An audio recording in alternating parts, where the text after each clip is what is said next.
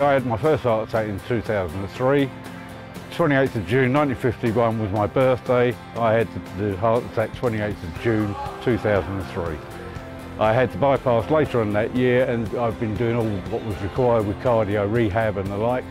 And I hadn't done much for some time after that until I found the advert on the Fulham website for walking football.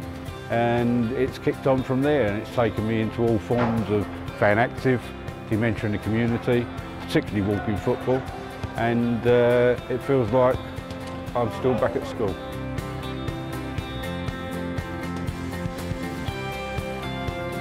They're doing for me what I'm very grateful for, and it's extremely rewarding for us volunteering our services toward it.